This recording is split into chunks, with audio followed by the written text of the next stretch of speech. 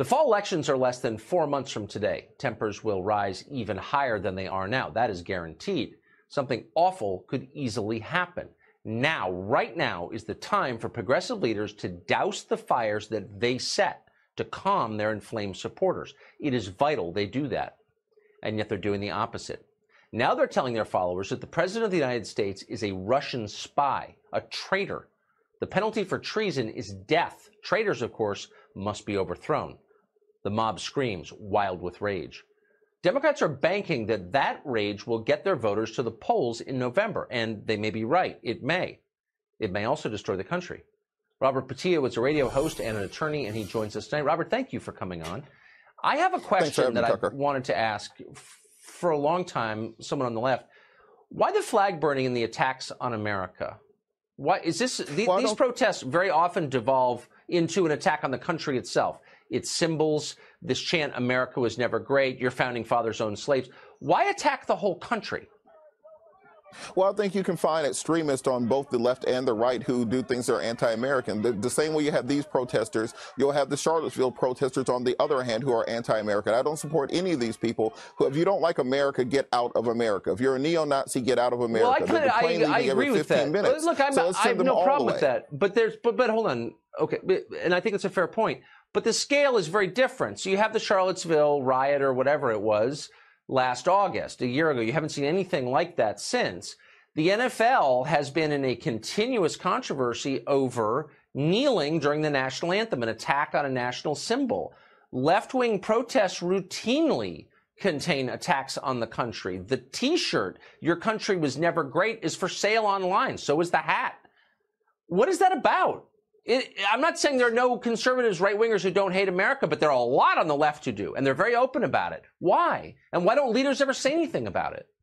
Well, I think leaders do, and I think it's very easy to find the clips of the most crazy, most extreme elements of the political discourse and make that seem like that is the norm. That is not the norm. Most people who are protesting are saying we want reasonable policies that all Americans can unite around. And frankly, I think a large part of this falls on the president. You know, President Truman had a placard on his desk saying the buck stops here. That is what President Trump has to take up and understand, that he has to bring these parties together. If people are protesting over the immigration policy, then do like Tip O'Neill and Ronald Reagan would do, and you bring together the stakeholders, you hammer out an immigration reform bill, you bring it before the American people, you discuss it, and that will tamp down these protests. But leaving this vacuum of information where people think that children are being kidnapped, that's not going to work.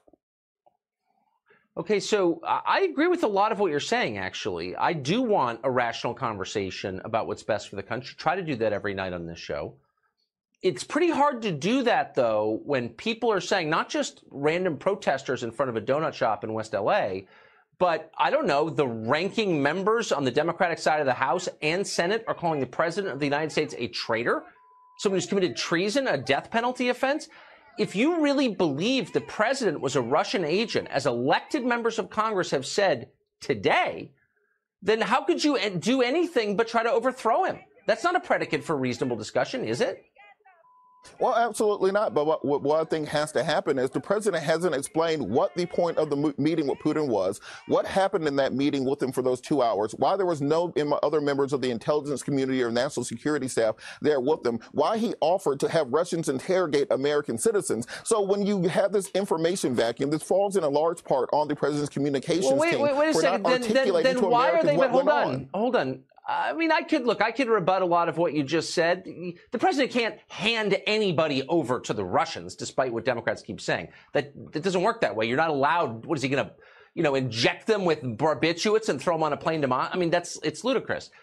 But it's not my job to defend Trump. I'm just asking, if you don't know what happened, why are you jumping to the conclusion that he committed treason? That's what elected members of Congress are saying. They're using the word treason. If you really believed he was committing treason, why wouldn't you try to overthrow him or hurt him? Seriously. But remember, this goes back to the concept of the buck stopping with the president. He has to use his bully pulpit not to bully people, but to articulate a message to America. What do you mean? But what do you say if somebody says, wait, if I said, I don't agree with you, you've committed treason, you're a traitor, you're a sleeper cell for one of our enemies, what do you say to that? I mean, honestly, That's not the beginning of a conversation. That's a call for violence. Look, Tucker, I practice criminal defense every day. And what ends up happening is people accuse your client of everything under the sun in the indictment. But what you do is argue back your point. You say that, well, the reason I was meeting with Putin was because we have interests in Syria that need to be articulated between the two parties. Because we have to work on oil and gas pipelines. He's not getting his messaging out. And when you leave this vacuum out there, that's when you have members of the Republican Party. Are you being serious? I mean, are you being serious? Look, again, whatever. I don't care about the Republic. Everyone always says, oh, the Republicans say it too. I couldn't be less impressed with them as a group. So that means nothing to me. But will you at least concede that calling someone a traitor is a conversation ender, not a starter? And maybe you should wait for evidence that a person has betrayed his country before calling him a traitor. Is that fair? Well, that's fair, but let's not pretend that the last 8 years, the last 16 years didn't happen. When you had people claiming that Obama was a Kenyan who was part of a sleeper cell sent here and part of a madrasa, let's understand this discourse didn't start with Trump. No member of Congress ever said that. Joe Walsh yelled out, "You lied," during the presidential address. Said that. Okay, well, he did lie, actually, but lying is very different from being part of a sleeper cell. And while being a private citizen, President Trump pushed the birtherism idea for years. Let's understand that the buck stops with the president in order to tamp these things down. Have a conversation with the American people. Say exactly what you're. The buck stops with you. You are the leader of the free world. I don't understand your point, but I appreciate part of what you're trying to say, but I don't understand the rest. Robert, it's nice to see you tonight. Thank you for coming on. Thanks, Tucker.